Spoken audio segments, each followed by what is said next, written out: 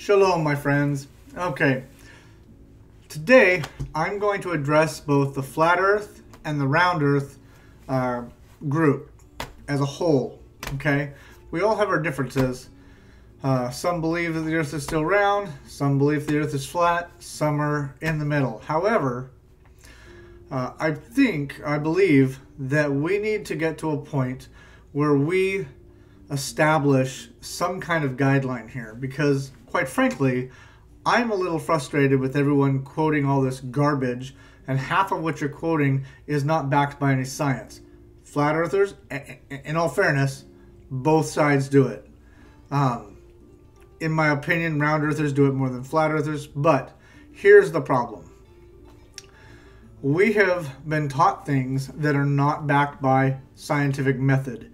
And if you've listened to me at any extent, you know that I've become quite the proponent of scientific method. So, for example, we have people that present pictures of things like planets and things that can be taken into Photoshop, torn apart, and be proven by scientific analysis that these pictures are not solid evidence and proof. And then people want to make excuses. They're CGI, a CGI picture, folks, is not proof. Okay, I'm not going to go into that right now because that's not the point.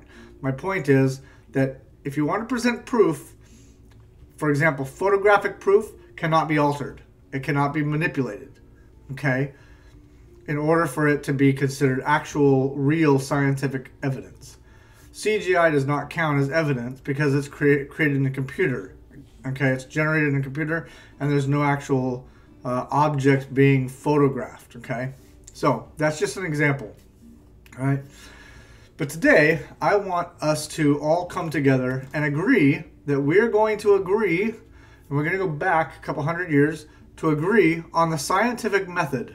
That we're going to use scientific method. Part of the reason that these pseudoscientists and people are able to get up and just spout opinion, folks, for me, flat earth is not an opinion. I have seen enough what I would, under scientific analysis, call proof that I have turned away from the round earth and I've become a flat earther. I believe in the flat earth. And I believe that you can present enough proof to do that. And so we need to be able to establish some groundwork or some ground basis of understanding for this discussion, this analysis, this argument to go forward. Okay? It seems funny because some people are already realizing this, but we need to go back to the original scientific method. Okay? And we need to agree, both camps need to agree that we're going to use scientific method to prove one way or the other, if it's possible to prove one way or the other. Now, just for those of you that don't know me, my name is Joshua Michael. I run the channel JM Truth TV, okay?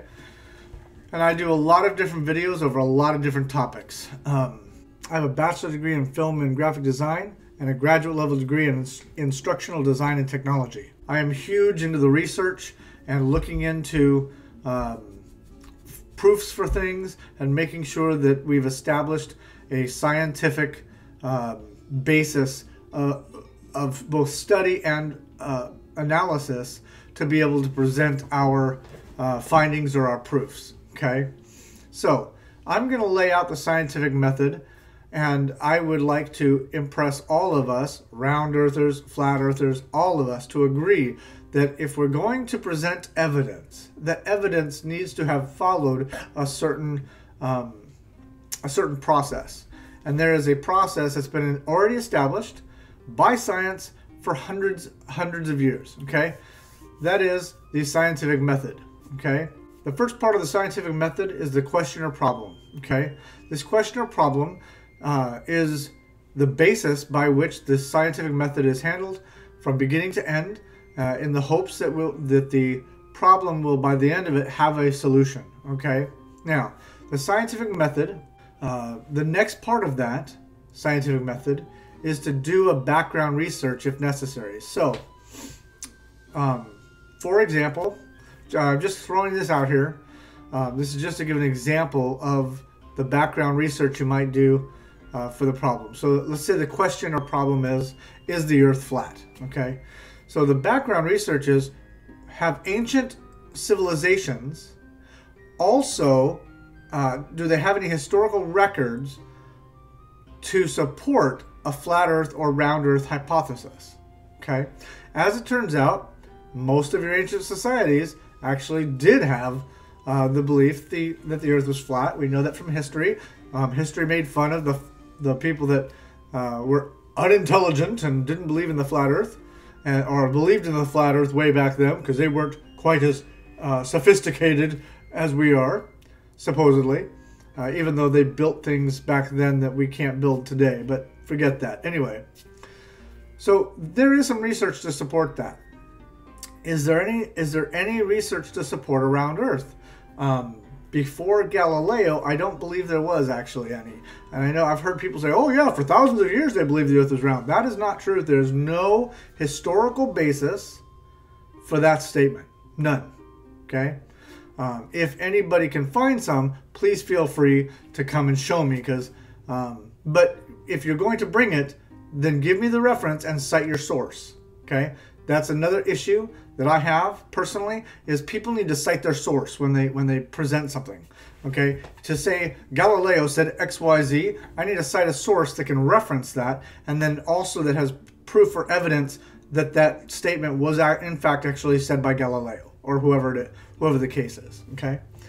The next issue in this scientific method is to formulate a hypothesis. So to do that is real simple. You would simply say, okay, if I do A and B, C is my result. Or if I do A and B, D is my result. Okay? I think from A and B, D will happen. Okay? And then from that, you're going to develop some testable predictions. So, or what are the possible outcomes? You're going to try to guess what the possible outcomes might be. Okay, because from there, then you're going to go back and you're going to build an experiment that supports that that hypothesis. Okay, now there are some other issues you may run into in the process. One is you need to establish by a controlled environment that you got from A and B to do C. Okay, it needs to be a controlled environment. Why? Because that way it can be repeatable and replicatable. Okay, so somebody in London can go to the same experiment or same example or same test, and they can wind up with the same results. Okay. Then you're going to run your experiment, and you're going to come up with some results, and you're going to find out, is the procedure right or wrong? Okay. If at this point you do not wind up with the results you expected, or you had some kind of alteration in your experiment, you may need to go back and revisit either your hypothesis or your experiment itself. Okay, and you want to go back and retest it multiple times, not just once. I'm going to give an example here of this. Jeranism did a video test where he used a laser to test the light and shadow during the day and then the light and shadow during the night. Now, one of the things that I noticed, and I haven't done this experiment yet, I'm just hypothesizing on his experiment and why I think he came up with different results than he expected. May have been because he did it on a day that the moon was out, but it was in what we call a new moon phase. Okay, so it was solid black. Okay, but see, my hypothesis is, does the moon still generate energy even in a new moon phase? And the only way to test that would be like if Jaren had if the moon was out and in the new moon phase, and you ran the test, and I would assume that'd be the case. The only way to test opposite that would be to do it in a time when the moon is not in the sky. Now, there are several variables with that. The problem is that how far does the moon's energy carry? We know really very little about the sun and moon. So there might be a little bit of give or take in that scenario. It'd be interesting to do it during a new moon phase, and then when the moon's not actually in the sky anywhere in the area. and then to do your test results and see if the test results are the same or different. So that's just an example of that. Okay.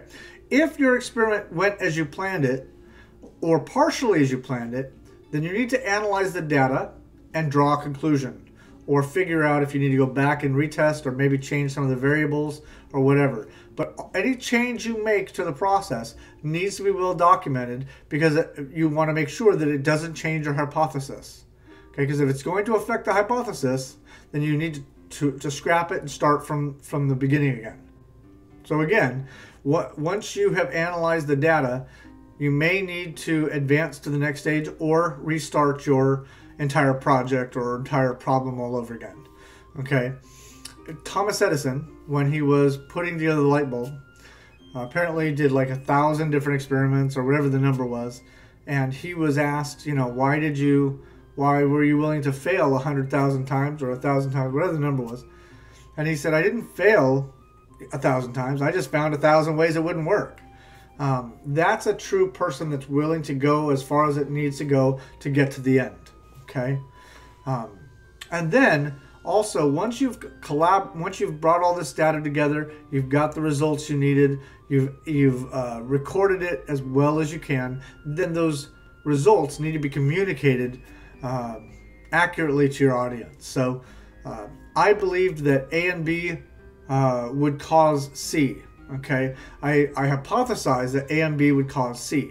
These are the tests that I developed, and this is the experiment that we ran, and here's the data for the people to analyze, to say this is the result of that, and here's my conclusion. Now, there may be people that will come back at your conclusion and make an argument. Now, where a lot of times over history I think things went wrong is people made arguments without actually going back and repeating the process, or repeating that actual scientific method process.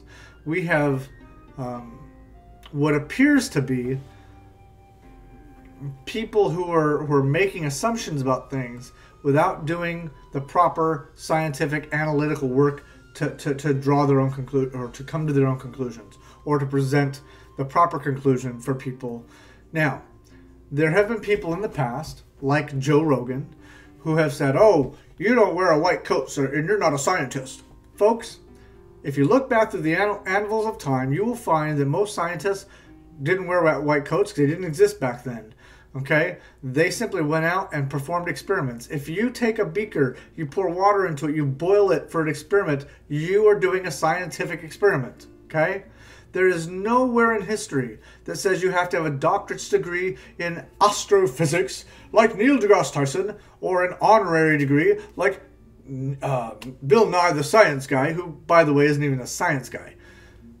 That you cannot be a scientist in your own kitchen, your own backyard, wherever, and run a scientific experiment. Benjamin Franklin used to run them out of his home all the time. Okay? So, Joe Rogan, you were an absolute, well, okay, I don't want to insult you, but absolutely ridiculous comment you made. Well, you don't wear lab coats, you're not a scientist. Okay? Guys, we need to be smarter than that.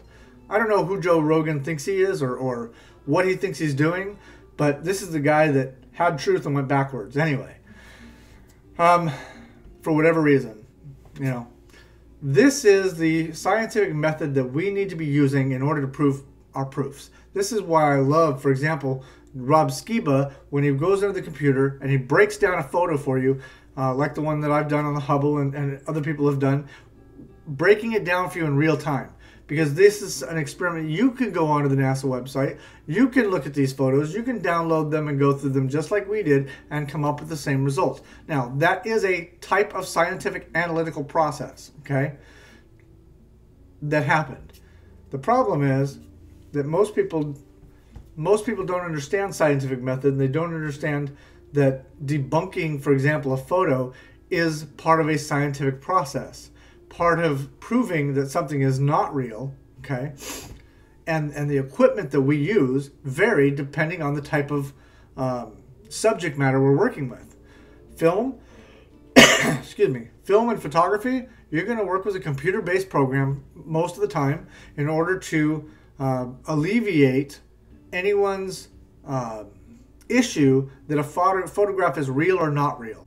Photoshop is what most forensic people use in order to examine a photo, because there's so many tools at our disposal to be able to tweak that photo in order to find anomalies that may not be seen with the naked eye behind the image. Okay, that's just an example. However, again, I'm going to propose to the entire Flat Earth and Rounders community that we please go back and use the scientific method. Okay, I know there's a lot of people out there that don't even probably really know the scientific method, which is why I'm doing this video. All right, but the bottom line is, if you're going to present proof needs to be backed up by experiment and analytical process.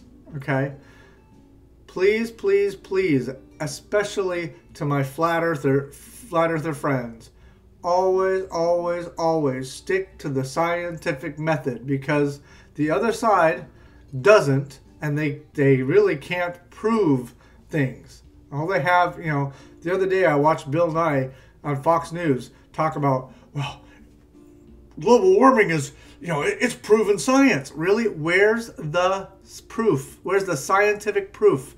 Bill Nye sitting in a news station with his mouth saying, oh, there's scientific proof, is not proof. Where is the hard data, so to speak? Where is the hard proof, the actual scientific data that we can go to and we can look at and we can test it and examine it and make sure that it wasn't twisted in some way? The reason you won't find that proof is because the minute you give it to somebody else, they can go to work in trying to debunk it or trying to prove that it was done incorrectly at some way. And they won't do that, folks. Most people won't do that. All right, especially those that are pushing the agenda. Okay, so the bottom line is, I am asking the entire community if we can please, please, please stick to the scientific method. Okay, all these discussions are very cool. All these debates and opinion talks and interviews, and they're very, very cool. But when it comes to presenting evidence and scientific proof, please make sure it fits the scientific method. Please make sure you have logged it enough, or through video or whatever, that you can, someone else can replicate your experiment, that they might be able to come up with the same results or different results based on doing the same things that you did. Okay, thank you so much. Some great examples out there, by the way, of that is Jeranism, ODD TV, and I know that